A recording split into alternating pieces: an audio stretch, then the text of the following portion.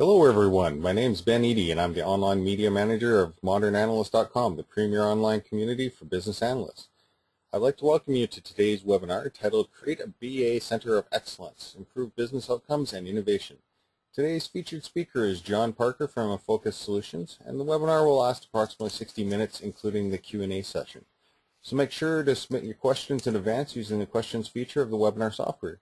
I would also like to say thank you to Focus Solutions for sponsoring this event. And at this time, I'll turn it over to John to get us started. Hey, thank you, Ben. I want to welcome everybody to today's webinar. We do have a lot to cover. I think you'll like the material. There's a lot of kind of new research that I'm presenting today. So basically, let's get started. So, basically today's topic is really creating a center of excellence, for business analysis. So let's really look at why organizations should focus on business analysis to begin with. Basically, it is to deliver more successful projects. Organizations have invested heavily in project management over the last 15 to 20 years. They have not really had the payback because basically projects still fail. They're still failing at approximately the same rate that they were. But the reason why is, we now know the major cause of challenge or failed projects is basically poor requirements, lack of user input, and changing requirements.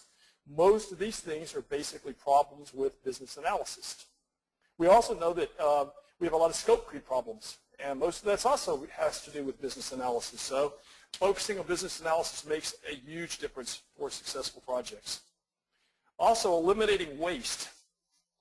There's a lot of rework on project. About 40% of the cost of a project is related to rework, and of that, industry research shows that about 70% of that's related to poor requirements. If you think about it, 28% the cost of IT projects is related to requirements rework.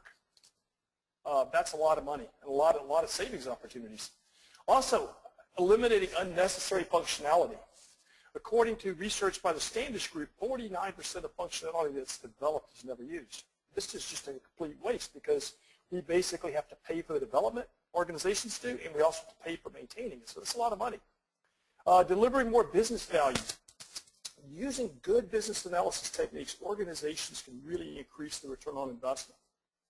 There's a lot of research that basically shows that if you put in good benefits realization management practices based on business analysis, you can actually increase your actual rate of return on projects by 3 times. That's huge.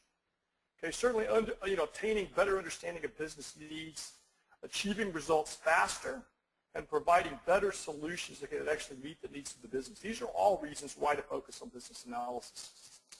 However, the challenges for business analysis are really many. First of all, business analysis is a relatively new profession. We now have a professional trade organization in IBA, but if you compare it to the maturity, say, of PMI, it's really small. We have maybe 1/20th of the members. We're fairly new, the organization is growing, but also because of that, business analysis really kind of operates at a low maturity level. And a lot of organizations, business analysts are spread all over the place, and there's kind of like fragmented reporting. There's many different titles. Some are in the business units, some are in IT. Another thing that really hurts a lot is simply culture and perception. Sometimes business analysts are just reviewed as requirement writers, and their value simply is not fully understood. These are all big challenges. Oftentimes when organizations start to do something about business analysis, such as create a center of excellence or whatever, they have a tough time really integrating these things into existing life cycles, such as project management or systems development or business process improvement. All these other life cycles have already been there. They're already established. And so really for business analysis to work, it has to fit into this. Okay, so let's go to IIBA. Let's take a look at BA-BOC, because most of the time when I'm talking about business analysis today, I am definitely talking about business analysis with IS, not business analysis, not the business analyst, which is with an ST. So business analysis, according to IIBA, is a set of tasks and techniques used to work as a liaison among stakeholders in order to understand the structure, policies, and operations of an organization, and recommend solutions that enable the organization to achieve its goals.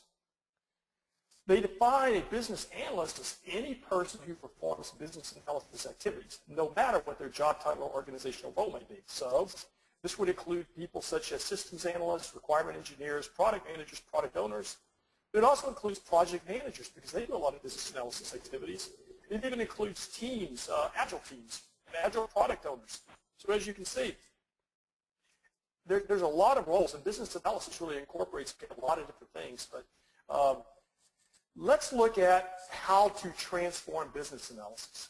Okay, well, the first place to start is that you don't want to have a champion. Certainly, if you're going to create a center of excellence, that's what you're going to need. Or you're going to need a ground roots committee or whatever. But to do this, you're going to have to demonstrate that you can produce a high return on investment for VA investment. Okay, so let's look at potential benefits that organizations have achieved from implementing or transforming business analysis. First of all, reduce rework for plan-driven projects. I already told you 28% of the cost is average for the industry, very well documented. Probably not going to be able to save all of that unless you can be perfect, which we all strive to be, but none of us ever quite achieve. But certainly some range of 40 to 50% of that certainly is achievable. But if you look at that, that's huge. 10 to 15% of project costs, that will pay for a big investment in business analysis. And that's easy to prove.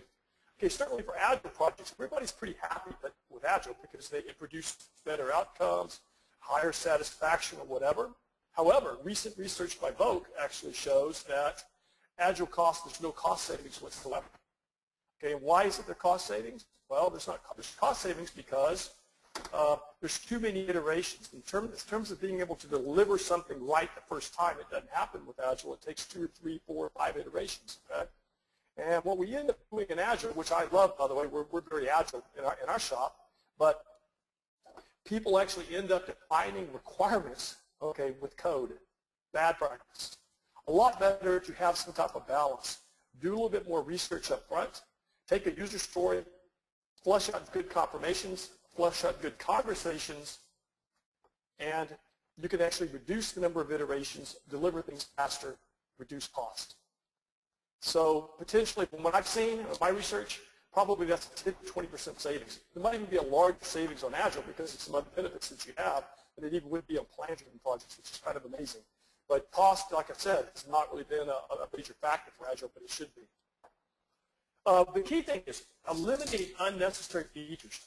Huge, huge, because 64% of functionality, as I'll show you on an upcoming slide, it's basically functionality is rarely or never used.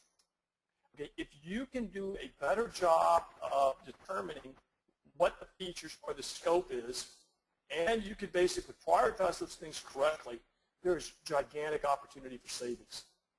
So this is 20 to 30% of project costs. By the way, these things, you can't add all these things up. I mean, what you really want to do is you take this list, focus on 1, 2, or 3 of these things, demonstrate to your organization conclusively that this fits within your organization, and then show your organizations how you can basically produce a good return on investment. If you can demonstrate this, you can basically sell an investment in business analysis and rather quickly too, because the payback is fantastic. Okay, catching defects earlier and preventing production defects, huge savings there. We know that catching a defect in the requirements phase costs 1/100th to 1/1000th of what it does if you caught it in production.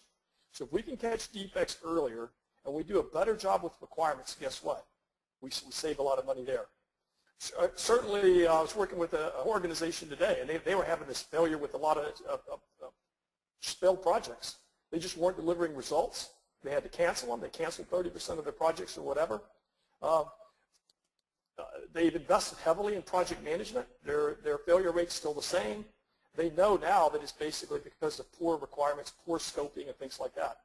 So they're now looking for business analysis as kind of that solution. Okay, but that in itself, according to good industry research, a big savings there. So I can tell you, I mean, really, I don't normally tell people this because I really think of myself kind of as a business improvement guy, but I am a CPA, and I do have a lot of, I used to always present business cases as a consultant to organizations. You can literally take this information and you can build a very strong business case to actually give to a CFO.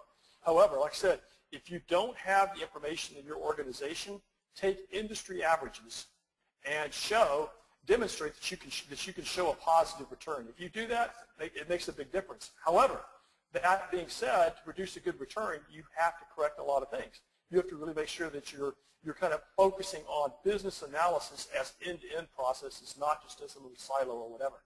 Okay, let's just take two examples. And by the way, these slides are going to everybody. Everybody's going to get these slides. They'll be downloadable from Modern Analyst. I've already turned them over, so hopefully these things will be available. But let's just look at some ways that maybe how you could sell an investment in business analysis to your bosses or whatever. One of the big ones is simply to reduce waste from rarely or never used functionality. So the Standish Group at the XP conference and in other conferences has actually shown this, that 64% of functionality is rarely or never used. 45% is never used, okay? So basically, if this is true in your organization, and by the way, this was done for, I think, something like 1,000 studies, there's a huge opportunity here. I mean, it's not just savings on development, it's also savings on maintenance cost, deployment cost, quicker time to market, being able to achieve net present value quicker. So even this one little thing there makes a big difference. Okay, so how would you do this? Well, first of all, it's almost impossible to prioritize requirements. We have a few thousand of them in a project. So how do you do that? Well, you don't. You basically start a project off by defining the solution scope. And the solution scope is normally defined in features, or sometimes called epics if you're using Agile. Very, very important, because those are easier to prioritize, easier to determine the value, and easy to eliminate ones that really shouldn't have been done in the first place. Okay? In terms of making sure that the features are engineered correctly, make it a partnership. Have a business sponsor and a BA assigned to each feature. Break your projects down that way. Okay, prioritize the features, okay, that eliminate ones with little or no value. Okay, if you have X dollars that you're going to spend on a project, you should really only be focusing on really what delivers the most value. Focus on the 20% that delivers 80% of the value versus the other side. You can't deliver all 100. That's wasteful. Don't over-engineer. Okay, develop your requirements based on the solution scope. That is so important. And then, of course, even manage from a project management perspective the project the same way. I'll cover this a little bit later, but these ideas here are really just to give you some ideas of how you would present an investment of business analysis to your management. Okay, another big one is just development rework. A lot of people like to use this. Well, if you look at, there's been numerous studies in terms of catching defects earlier and trying to reduce defects, but probably one of the recent work's been done by Carnegie Mellon in their Software Engineering Institute. But they actually said that 60 to 80% of software development cost is rework. It used to be less than that. The earlier numbers said 40%, but anyways, they're really precise because they're the Software Engineering Institute. They take a lot of studies of a lot of organizations. Well, if you think about that, that's huge, 60 to 80%. Okay, now, according to them, another study, Software Quality Engineering, they basically say that requirement defects account for 70 to 85%.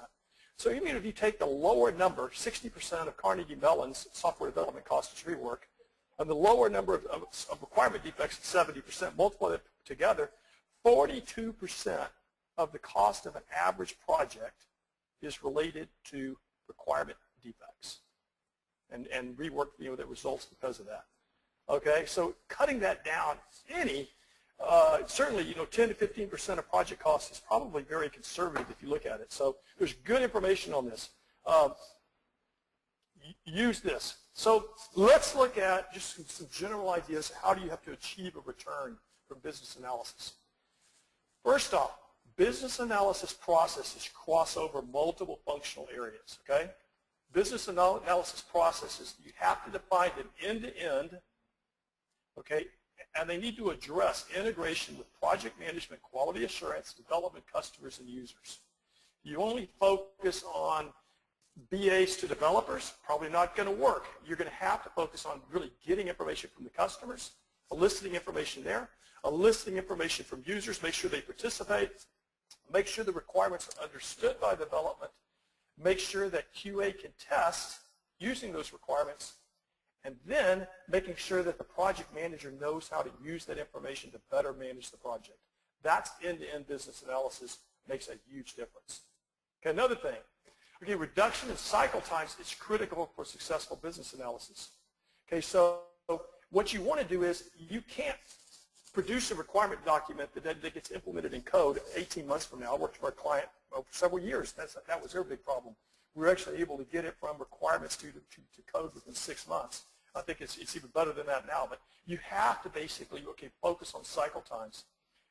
Requirements age, and when they age, they're kind of like, rotten bananas or something like that. They kind of start to stink because they actually get outdated, and then they really become a problem. So the main thing is to develop requirements quickly, turn them to development quickly, and cut down cycle times any way you can. How you do that? Move away from paper requirement documents to requirements that are, to delivering just enough data just in time. Okay, transition from managing data. Actually, I have this thing wrong. It should be transition from managing paper documents to managing data. Extremely important. What you want to do is, if you always wait till you have to produce a paper document, and it takes you 3 months to get a requirements document out, okay, and then people review it, they even forgot what they told you. Probably the business needs already changed or whatever. The bottom line is if you go and elicit needs from a stakeholder, they should be reviewing those needs in the next day or 2 days after that. And hopefully they're working with you. So getting faster feedback by continuously reviewing and validating requirements is very important. Even moving from this concept of reviews and approvals, it takes a long time. Maybe it takes 3 weeks to get a set of requirements approved. We could do that so much quicker if we could have people continually review things as we were developing things. Not going to work with Word, but if you take a good tool such as Focus Requirement Suite, you can do that. Okay. 64% of functionality is never used. Well, the problem here is that just represents waste, but a big opportunity for savings. Okay, the key thing here is break the project into small pieces called features and prioritize those features. Eliminate the ones that don't deliver value. Okay. Also realize that the real benefit from better business analysis is really delivering better business solutions. Okay, so if we can deliver better business solutions that result in better business outcomes, huge. In other words, if we can help our organizations increase revenue, lower cost, achieve higher productivity, higher quality, and our solutions truly help them do that, that's just huge. And that's really where we have to take business analysis, is moving in that direction. Okay, another key thing is that the concept of having a business analyst write all the requirements, that's kind of ludicrous. Move away from that. Requirements need to be developed collaboratively. They're no longer really owned just by a business analyst anymore. The business analyst may kind of oversee this. Guess what? Collaborative requirements development results in less rework, lower cost, better solutions. It's that plain and simple. Okay, so times have changed. Even looking at, and we work with a lot of organizations, both in terms of consulting and discussions and webinars and everything like that, but I'll tell you, it's time to abandon requirement practices of the 70s. This is going to seem a little bit strong, but times have changed. Some of these practices that people are trying to put in, even to try to improve requirements, yeah, they worked in the 70s, but we're not there anymore. I mean, things have really changed. First of all, development life cycles, they're fastly moving from waterfall to agile, and probably even agile to Kanban. We're actually now doing all of our development in Kanban because we want to deliver features to our customers much faster than even in a release. And so we're having great success with that. It makes it easier testing. We're actually been able to chop a lot of time off our own development cycle. Okay, requirement formats. We no longer really do shall statements anymore. You can look at IEEE and you can follow that, but we now use user stories. And even for plan-driven requirements, they work well because they make you focus on value. Okay, requirement documents. We're moving away from that. These producing big paper documents that are just piles of paper that people have to review and it takes weeks, it just adds time and cost, and we chop down trees. Our better way is to start managing data. Okay, managing backlog of items and making sure things move through that backlog. Okay, messaging. Before, you can even read like some of the requirement stuff that's out there. There's actually like Encode has a thing that requirements are supposed to be developer focused. Well, that's totally wrong. Requirements really should be business focused. They should be delivering business outcomes. Yes, developers have to understand them, but saying that requirements are developer focused, forget that. Bad. Focus. Make them business focused. Deliver outcomes, and you'll be a real champion. Focus in the old way, we focused on delivering technical solutions. Now we want to deliver business outcomes. We want to make sure we understand how it's going to help the business. Requirement writing, before we had requirements analysts, now it's a collaborative team effort. Before, for elaboration, you had to gather all details up front, continue to produce all this piles of paper, and then we would produce 100 requirements, and then we'd produce another 100 requirements, and then the first 100 requirements would get old and aged and stuff like that. We really want to move away from that. We want to manage data. We want to do just enough, just in time, and we want to make sure that we have this collaborative information kind of going back and forth between the business and the developers, with the business analysts in the middle, kind of coordinating this communication stream. Very important. Test cases were previously developed sometimes at the test phase. Now they're developed as part of requirements up front, and they're used in depth to understand the system and used by tests for testing. Using Word or Excel as a requirement tool, that should just be totally abandoned, wrong. Go to like a true business analysis tool like a Focus Requirement Suite. It'll make a huge difference for you because you can't manage data using Word or Excel. Those are document tools. So just to summarize, old way, technical solutions; new way, business value and outcomes. The old way, we manage documents, business requirement documents, market requirement documents, user requirement documents. We produce so many documents, none of these things are really integrated or related. They would always get aged that it's almost impossible to manage that way. Think about it, the new way is we manage data. When the data is ready to give to development, we release it as it's ready. Even if you have waterfall is normally delivered in phases, okay? So producing one requirement document up front for all 3 phases is crazy. Move away from that. Move away from at least that you're doing phase by phase at a time. Produce, and release the data to development that way. Multiple versions of paper documents. This whole thing of trying to manage versions and version control and using SharePoint and all that. Forget that. Use an integrated database. The old way of giving development 4 books of requirements, 4 3-ring binders of requirements, and asking them to go through that and try to understand it and develop something from that. Pass them data. Most of them use like an application development environment like Team Foundation Server from Microsoft or Jazz from IBM or Jira that we use. Pass the data electronically to them so that the information is synced. Forget this stuff about passing paper around. That's costing you time, costing you dollars, and just not working. Okay, so developing requirements. I actually gave a webinar on this last week, but this is, and it was well received. Developing requirements really is a team sport. There's different types of requirements, and you really have to have input from everybody. And, in the old ways, we kind of had a business analyst that did an elicitation, analyzed what was said, wrote specifications, and then validated it, right? Well, that still works, but not really best. You're really a lot better to really have kind of a collaborative process. And people work and they add information at different layers. Like I can guarantee you, like executive sponsors, what they really care about is business outcomes. They need to make sure those business outcomes are documented and put into a set of business requirements that everybody understands. Business SMEs, they care much more about, how do their processes work and their workflows, and what data do they need to do their jobs and that type of stuff, right? So those are really more like stakeholder requirements. But sometimes they don't get documented very well. Too often, we develop a technical solution to automate the way we do things today, which is just maybe screwing up faster versus correcting things. So the key thing there is that they need to focus on how things should be. How do we make the business, and what's the solution we need to kind of make this stuff work? So I'm just telling you, requirements really is a team sport. Multiple people have to participate. Very, very important. Okay, now collaborative requirements, it also, even if you just look at it, other ways why it's so important. Okay, there's a leading consulting firm that actually did a study, and what they found out was they were able to capture 93 to 95% of the functionality by using a collaborative requirements approach versus only 65% when a more traditional interviewing method was used. So organizations that stick with interviews, eliciting from stakeholders, analyzing that interview data, trying to do specifications to solution requirements, and then trying to go back and validate that. First of all, we already know it takes a long time. We know it's very costly.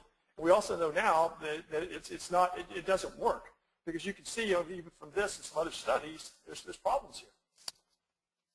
So the key thing is really having joint responsibility for requirements. So here I'm really talking about not so much product management. We're talking about IT in the business. Okay, but you look at this. This was put out by IAG in a business analysis benchmark report.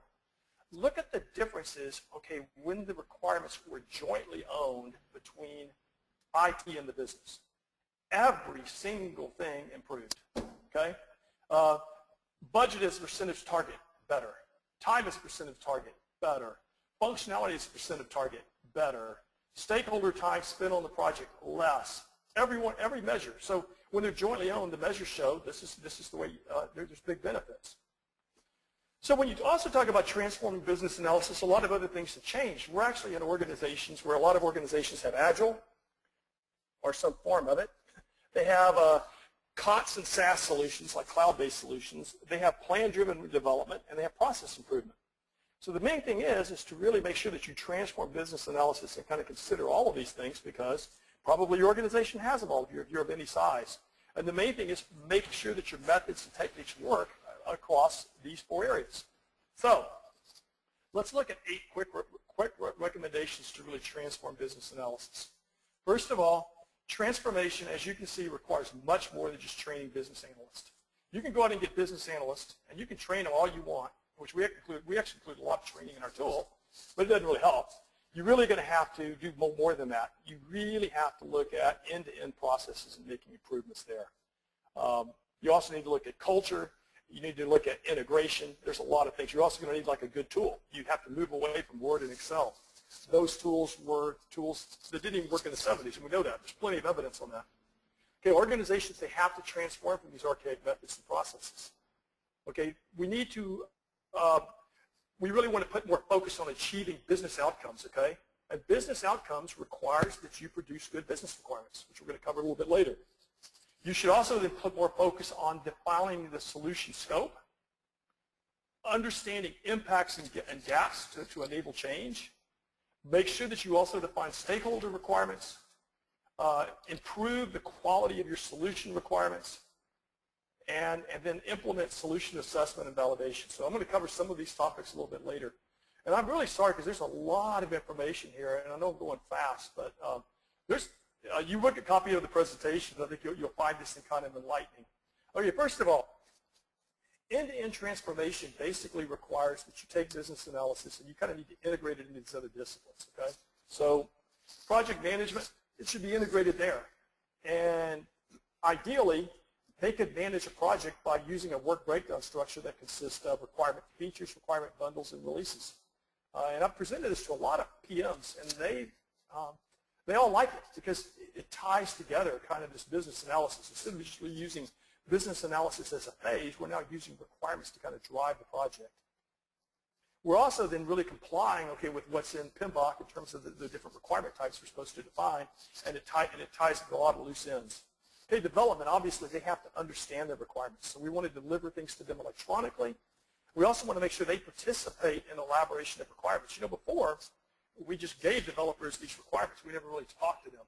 I'll guarantee you they know problems that need to be fixed. They have good ideas. They know the solutions.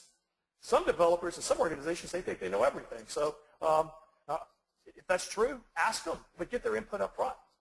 Don't let them just kind of go wild with the solution. Make sure you get their input up front because they probably do have good ideas. They need to be considered. Quality assurance, okay, they need to make sure they can test the requirements. If you have user experience people, sometimes the operators their own little island, they should be included in this whole business analysis thing. What we don't need is business analysts producing wireframes and mock-ups and user experience people redoing wireframes and mock-ups and then giving them to a systems analyst that redoes it again in terms of how the true user interface is going to look like, and then giving it to developers to change things again. We have to really make sure all that stuff's coordinated. Really the same thing with architecture, the same things with business stakeholders. So as you can see, if you're going to transform business analysis, you have to kind of integrate it into these other pieces. We also need to make sure that we basically integrate into the life cycles, not just into the functions. So this is kind of a functional view. This is kind of a life cycle view. So if we have a development life cycle that looks like, okay, determine the business need, do the solution scope, concept and scope, define user needs, define and design solutions, build the solution, test the solution, deliver the solution. If you notice, there's actually a business analysis life cycle that really kind of follows. Okay, and we actually have then pretty much deliverables or data that we produce at each thing. But we really have ideation of features, which helps us determine what's going to get built, how it's going to be business needs or whatever. We then have features to requirements, which really gives us user needs, and really the requirements is kind of our end result there. We give those requirements to development and support them to make sure they can build the solution and test the solution. And then we check with the users at the end in terms of and making sure that we can transition to the solution and really make sure it meets their needs. If you look at this from a project management perspective, it should tie in there, and you can see you would normally have a vision, a set of features, a set of bundles, which is the requirements kind of rebundled this way, and releases is really how we're going to deploy it. And you can actually manage a project very effectively that way. So as you can see, we tie into the development life cycle. Our business analysis life cycles aligned. We're also aligned it with the project management life cycles. We've integrated kind of all three. One of the things that I see a lot of confusion a lot of times is in this thing called stakeholder requirements.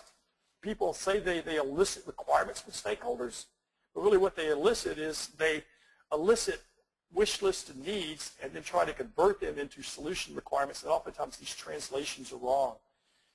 Stakeholder requirements is a specific type of requirement that's really mentioned by IBA in the BA BOK and also by PMI in the PMBOK. But if you look at it, stakeholder analysis and requirements, they really are kind of distinct different types of stakeholders. There's the customer that cares about cost, ROI, outcomes. There's users. The only thing they really care is they want a solution that just makes their job easier, right? And that's the big thing. If it has to make their job easier, that's what users want the most. It has to be easy to learn, zero hassle, and helps them automate their activities. Business needs, they care much more about how these different groups of users work together, so they care much more about process design and information needs. Governance, regulatory, and compliance stakeholders, they care about standards, policies, and controls. And the technical stakeholders really focus on kind of architecture and support. So this information has to be elicited, but we really need to kind of keep this information separate and then use that to create our solution requirements. Oftentimes, we just leave it on paper notes and it goes away. So if you try to transform requirements, the key thing here is to move away from paper, move to managing data, not documents. I'm going to cover more on this later. And business analysis process transformation is really making sure that you integrate business analysis and business analysis processes end to end into other life cycles and other functions within your organization. Your organization may operate a little bit differently, very important. Okay, requirement types. And I've presented this information on many other webinars before, but it really is, this is fundamental to business analysis. Let's face it, we still produce requirements, and we produce different types of requirements. So according to BA BOK, we produce 5 types of requirements: business, stakeholder, functional, non-functional, and transition. Functional and non-functional together make up solution requirements. In PMBOK, they mention all of those, plus project requirements, plus quality requirements. So to really even comply with industry standards, we need to produce these things. And there is a real pain, okay, if we don't do these things, if we don't keep them separate. Let's look at it this way. Okay, the business requirements are really to describe why a project is being undertaken from a business perspective. Okay? If we don't do them well, what's the risk? Business outcomes aren't achieved. So it really means that we expected to achieve a return on investment of 50%. We achieved nothing.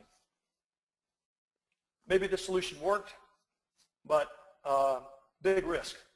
Stakeholder requirements, okay, they're stated from the user's point of view and describe what's needed for a user to get his or her job done. Project risk, users' needs are not met. They refuse to use the system, and they revert to costly workarounds, and we see really no benefits. And sometimes even systems that are developed that are just tossed. Sad. That's part of that 49% number that we got from the standards group. Okay, solution requirements. These are most of the time we place all of our focus. These are really these are basically what we give to the developers. Okay, if we don't get those things right, okay, it ends up in costly developer rework. We have budget and schedule overruns, maybe suboptimal solutions. But guess what? If you don't do all 3 of these things well, you don't really know what the business wants, and you can't make the users and the stakeholders happy and meet their needs, then you can kind of forget about this. And too many organizations, they focus just on these. ignore these other two, or they say they do them, but they don't really place the same emphasis on them. These have to all be done well and integrated. Okay, transition requirements then are basically how we're going to transition to the new system, how we're going to move from as-is state to 2B. Certainly the risk there is system delays, customer service interruptions, or costly rollbacks. So one of the things I've been working with, and by the way, I apologize, this slide is kind of ugly. I will tell you the colors are atrocious, but anyway. But the concept is good, okay? You should really take the different types of requirements, like business requirements, stakeholder requirements, functional requirement detail, which I call attributes, and then non-functional requirements, and then basically create a model. Okay, in this model, you should look at what are business requirements in your organization. Maybe it's defining the business problem, objectives, these things called features, maybe knowing what impacts and gap analysis to organizational assets or whatever, potentially a business case or whatever. So the key thing here is to basically build a model, know what needs to be produced at each layer, and kind of who's responsible. Now, when you go through this stuff, you're going to find out that somebody that's really good at defining a detailed security requirement, they may be clueless in terms of how to define an objective. So if you look at this thing, if you do a model like this and you kind of look at, okay, who's going to define what, these are really, these are basically the requirements that you have to have. This complies with PMBOK and BABOK. The main thing is that you can see it's really difficult for one BA to really be able to specialize in all these things. So this really drives in terms of skills that people need to have. It drives how you're going to interface with teams and who's going to do what. And it really drives your documentation. And by the way, the same information applies to Agile just as much as Waterfall, so it's totally applicable. In Agile, things might change a little bit. You still need a vision and scope here. Stakeholder requirements might be defined as the user story card. Test cases might be defined as user story confirmations. And all this data here might be defined as user story conversations, but the bottom line is the model still holds. So look at that. If you're still using Word and SharePoint, eliminate that. You can't really build good requirements using these things. These things are old. This is based on basically how things worked in the 70s and 80s. However, 70 to 80% of organizations continue to use this. You wonder why we still have so many failed projects. It's not surprising to me at all. The evidence is clearly there. And this is clearly a major problem that needs to be resolved. Instead of trying to produce, like I said, these large paper requirement documents, use containers really consisting of other things, okay, that deliver business value. Okay, like business requirements, maybe they're defined as objectives and impacts. Features maybe is really where you define your solution scope, but then you elicit stakeholder requirements around these versus, around these because it's easier. These should all be related, by the way. Solution requirements to quality requirements are normally also included in the feature. One of the key things is there, you normally would have like a feature sponsor in terms of organization, and they would be responsible for this. So this makes it so much easier just in terms of kind of a breakdown of producing better requirements. Define the basic objectives here. Define the solution scope. The solution scope would normally have a business analyst and a feature sponsor from the business assigned. They would work together to really elicit good stakeholder requirements, define solution requirements, reach a review and approval, hopefully things going on simultaneously. These features, then the requirements within here, these get reallocated to a bundle, and this is how we're going to build and test the solution. And then releases are actually how we're going to transition. So different concept, easier to manage, much better for managing data, eliminate all the documents. The same information is captured. It's just a lot more efficient and a lot faster and a lot less risk. You're kind of winning on everything. From a project management perspective, it would tie in quite well because you actually have, you look at PMBOK, these are all the project management things you have to have here on the left. I'm not going to cover that at all. But you would normally, on your work breakdown structure, you would have like a product concept or a vision and scope consisting of this information. Your define and design phase would be features. Within each feature, it would break down into stakeholder requirements, functional requirements, non-functional, and the test and verifications. You then would take those requirements, reallocate them in terms of how you're going to build or acquire the solution. That would become bundles, which you'd actually give to a team. It could also be development iterations if you're using Agile. And then transition and deployment is actually how we're going to deploy it into production. Those would be releases. And that's actually where I would capture transition requirements and then deal with tasks such as data conversion or whatever. As you can see, that's taking business analysis concepts, applying it to project management, and really looking at better ways to manage a project. So, in summary, requirements transformation summary, focus on managing data instead of producing paper documents. Okay, use a tool such as like a focus requirements tree instead of Word or Excel. You can't really be that successful. Word or Excel forces you to produce documents. You don't want to do that. You want to manage data. Okay, create and implement a requirements model that includes all the requirement types specified in BABOK and PMBOK. So I kind of showed you that. You can take the one I have, replace it with what you need to produce. You'll find out that that will help a lot. Okay, develop requirements collaboratively instead of in isolation. Okay, so no longer do you just have an analyst producing the requirements. It's actually a shared responsibility. They're normally like produced in layers. Always define solution scope. These things called features before defining solution requirements. That will help you immensely in terms of producing better requirements. Develop requirements iteratively and incrementally in layers. And I'm going to kind of move on to the next thing, but as you can go ahead and read through this, but as you can see, the key thing here is that requirements need to be transformed. Producing only solution requirements using Word or Excel simply does not work. We know that. It's time to move away from that. Okay, well, almost every webinar people ask me, what about Agile? It's like you're talking about plan-driven. Really, I'm not. I'm really talking about both.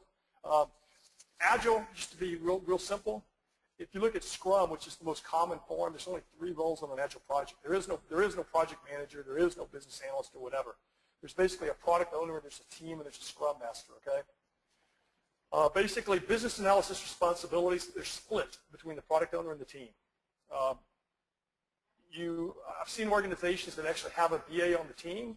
I've also seen organizations that have a BA serve as the product owner or be the assistant to the product owner. And I've seen organizations that have both. The bottom line is business analysis is split between these 2 functions, okay?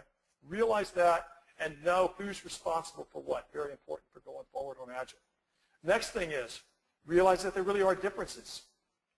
The traditional BA, we normally document use cases, functional requirements, UI specs, and business rules. Normally in Agile BA, we documented themes, ethics, user stories, and then with the user stories, we break them down further. In traditional BA, normally requirements are developed with, there's not like a lot of room for negotiation. They're supposed to be, quote, requirements, what's required. In Agile, no, they're negotiable. We basically define user stories and then we negotiate the solution with the team. The team then maybe gives us different solutions. We come back to things, but it's actually done much later in the cycle. We don't do all this stuff up front. Traditional BA, we place all this effort on getting everything right up front and gathering all this detail up front. Agile, we develop just enough detail just in time. So even the team, they're actually doing some of the requirements when they're actually doing the development because that's the way Agile works and that's the way business analysis should work. There's nothing wrong with that. Just realize that some of the business analysis is done by the team. Organizations that think they have to do everything up front are not really doing Agile. They're doing some form of waterfall, trying to make it look like Agile. Okay, significant efforts produced on large paper documents on traditional BAs. In an Agile BA, no, we manage things in a backlog. Everything's kind of managed by data. It doesn't have to really be, or so that's paper cards, but that's a bad practice too. Traditional business analysis, basically BAs kind of dictate the solution. In Agile BA, the team and the product owner, they would kind of work together really to explore various solutions, quite different because you really don't want the solution kind of totally predefined. Traditional BAs, we waste all this time really getting sign-off and approval. Agile BA, we actually do that kind of with a kind of a rigor in terms of a sprint planning session, and we pretty much have this process down. So we kind of know our time boxes. We plug things into the time boxes, and much easier. The same requirement types basically match to Agile perfectly. You still have business requirements, which is called the vision and scope, sometimes broken into themes and epics. You have stakeholder requirements, which is basically the card part of user stories. Like there's these 3 C's. The card is, as a user, I want to do this to achieve some business benefit. And then the developer has conversations, and then they have to know how they're going to confirm it with tests. Okay, so solution requirements, then we take the conversations and confirmation piece, and that actually equals to the solution requirement. And the transition requirements really are release requirements or conditions of satisfaction. These are like so. Plan-driven project, we might have objectives, features, requirement bundles, and releases. Agile projects, guess what? A match. We might have objectives, which is still really good. You might call it a theme.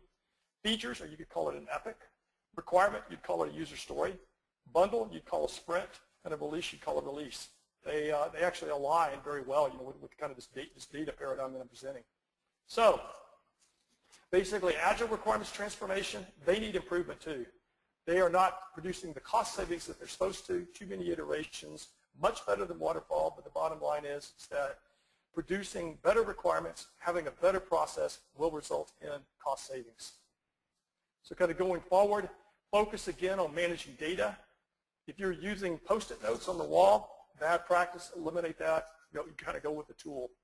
Kind of moving down, best practice now in Enterprise Agile, almost everybody will tell you, don't start with user stories, start with epics and decompose those into user stories. Even going one step further, take the epics, put them into a feature backlog, and that's really what you use to coordinate with business stakeholders. Decompose those into stories, and that's what you use to coordinate with the team. And then probably the team has their own tool, maybe something like Jira, Rally, whatever. That's where they're actually going to maintain their task. Don't interrupt that.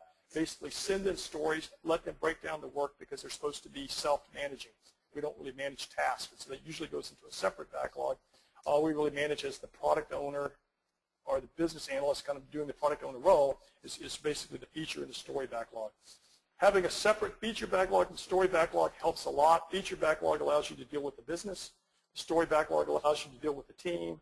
And then the team manages their own work with the task backlog. So those three backlogs is certainly best practice in Enterprise Agile. Maybe not for single product Agile or whatever.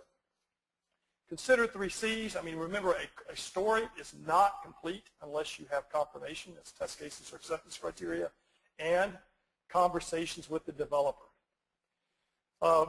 Oftentimes, these conversations, they're verbal. They're not written. Better practice would really be to start, when you have conversations, write down the information that's needed so that you can work with offshore resources, remote resources, or whatever. That being said, the key thing here is really deliver just enough, just in time, and document just enough in terms of what's needed.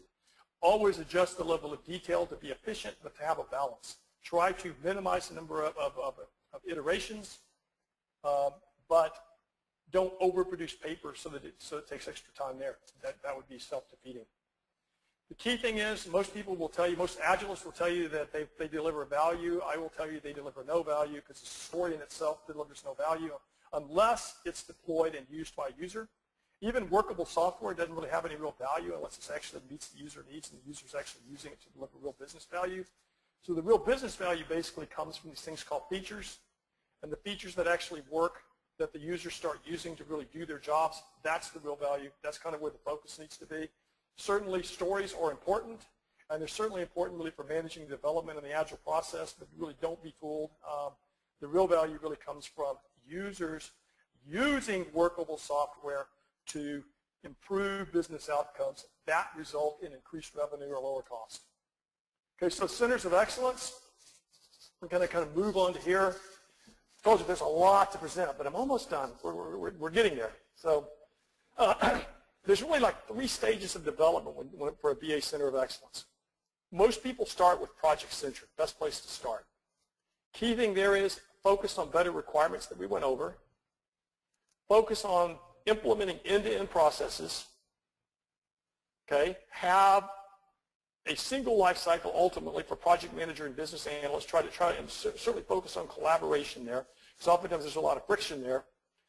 And then really have consistent application of improved processes and practices, and then really transition from managing requirement documents to managing data. After, by the way, to even go here could take 2 or 3 years. Move then to kind of an enterprise focus. And your focus there is just to really do much more things in terms of kind of the portfolio level of project management. So the big thing there is deliver better business outcomes, maximize value, tie it into your enterprise portfolio and decision-making things, and really focus on delivering more benefits. Phase 3, I don't know of any organizations that do this, but this is really where they want to go, and it makes a lot of sense. Okay, use business analysis then to really achieve a competitive advantage. Focus on outcome-driven innovation, focus on value creation, focusing on breakthrough concepts or whatever.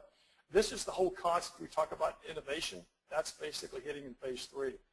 Main thing is start at phase 1, go from there. Okay, let's look at just some basic recommendations. I've given you recommendations for other areas. I'm going to give you one that's kind of for COE. First off, don't create an island. Too many organizations, they create a center of excellence, and it just serves the business analyst. You have to focus on integrating. If you're going to get value out of business analysis, it spans too many things. Make sure it integrates with the business units. Make sure it integrates with project management. Make sure it integrates with the systems development, lifecycle, QA, and really even technical SMEs, okay? Because all of these things are kind of like the key stakeholders. So you really have to kind of focus on who are the key stakeholders, how is business analysts really going to gather their needs, and how is it going to deliver it to the developers. Focusing just on the little internal aspects of how to define requirements isn't going to help.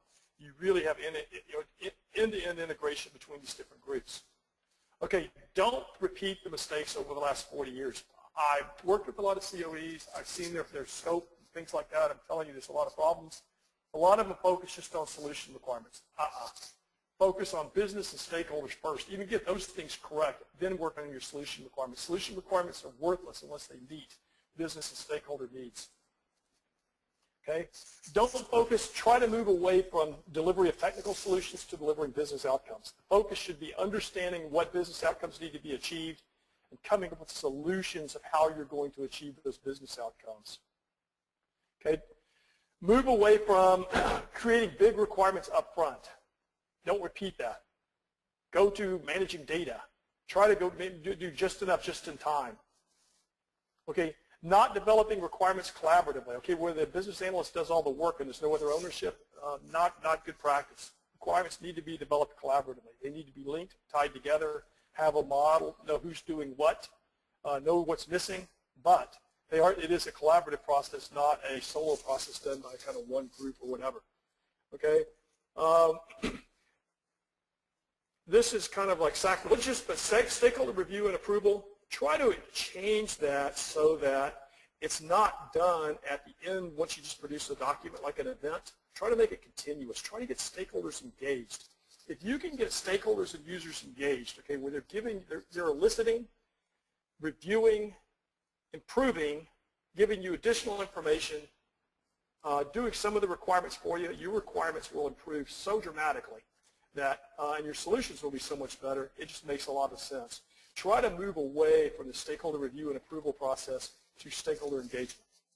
Okay, when you set up a COE, there's kind of like 6 areas you need to focus on. Sort of strategic alignment, governance, processes and practices, IT, skills and competency and culture. And kind of my last recommendation is don't take on too much too fast. So these are basically the 6 areas. Your COE needs to be aligned with the rest of the business. We kind of talked about that. You need to have a way to govern it. You need to have good processes and practices. Technology really to support your processes and practices.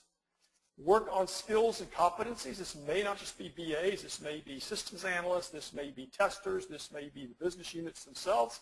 Because remember, it's a collaborative exercise. So skills and competencies, just providing training to 3 business analysts isn't going to get you too far.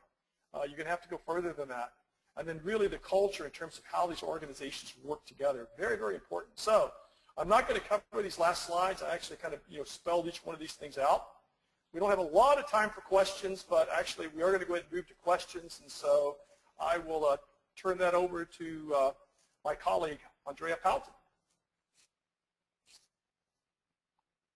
Thank you, John. We do have a few questions, and I'm going to take the questions that are the most repeated questions. There's an Agile question for you. With Agile, where is the documentation for system support? Okay, the documentation for system support normally is done in terms of normally you have things called sprints, and you have releases, right? So releases, the system support really normally goes into the release. And you normally define transition requirements, okay, in terms of how you're going to support. So it is a part of Agile. It really deals with, okay, as you're going to transition what you're building to the new solution. So you define the requirements as transition requirements, and you manage the work in terms of as you're deploying the release, which is normally the work of several sprints going into one, and as you deploy it into production. Okay, and then I have a question about business rules and the business rules model. It's a two-part question. Is there a difference between the logic model and business rules model? And does all the logic-related attributes not go in business rules? Oh, good question. We didn't really cover that, but okay, basically, there is a difference between logic and business rules, and the business rules model really means, okay, and if you look at like the business rules manifesto, okay, we capture business rules separate from requirements, okay, first of all. So the best practices, don't capture business rules as part of requirements, capture them separate. That being said, they actually constrain requirements. They need to be mapped to requirements. In terms of the logic model, the key thing there is basically, it is different than the logic model because the logic model has some other things that maybe aren't business rules in terms of calculations. Normally those calculations are driven in terms of your business rules. So I hope that answered the question. Like I said, if you can write to me, I can actually send you a lot more information on that. We have a lot of information about business rules. Yes, and I'll echo that, what John said. So look on the screen at the bottom left. You see the info@infocusolutions.com, so you can definitely ask any questions that way. And I also have a few questions about our tool and what the Infocus Requirements Suite looks like. Joe and a few other people, make sure that you email me. I will try to email you as well, and we can get you in touch with somebody so you can actually look at the suite that we have. And I have some test case questions as well, John. How are test cases created up front with the requirements? Could you please give an example? Oh, wow. Okay. Being real specific on this, I don't have a slide on that, but I'll tell you. Okay, generally, okay, there's kind of like two models here. Okay, in Agile, you normally develop as a type of user, I want to create something. That's the requirement itself, okay?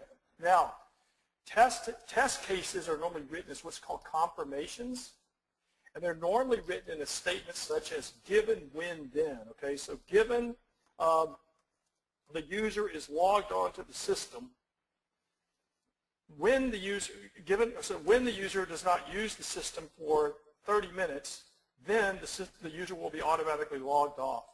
So that would kind of basically be a test case. So they're normally written in kind of like given, when, then. Okay, now that being said, best practices, business analysts usually write test cases in the form of acceptance criteria so that users can understand them.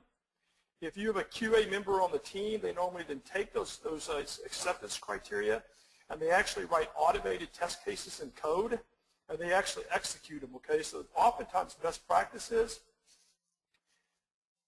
acceptance criteria, which is kind of the predecessor to test cases, are written by the business analyst and the product owner. The team oftentimes writes the actual test cases themselves in terms of automation and executes those tests, which really makes them reusable. I hope that answered the question. Okay. We have about 2 minutes left. Here's another question. In highly regulated environments like banking and healthcare, where traditional documentation is required, how does this paperless process take into account those regulatory standards? Okay. First of all, okay, we basically, in terms of, there's really two parts of this question. Okay, basically, I didn't say we wouldn't have the data. We actually would capture the same data, and probably even more, but the bottom line is, instead of having to really produce a really lengthy paper document, we could still print it from the database, right? So if you take like your CRM process, let's say you're using Salesforce.com or Siebel or whatever, the big thing there is really try to eliminate paper also, but we still have all the data that we captured, okay?